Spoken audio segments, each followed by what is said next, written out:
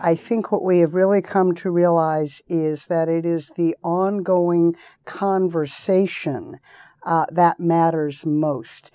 Psychologically, it's somewhat attractive to say, oh, good, well, I filled out the form, it's done with, and now I don't have to worry about things anymore.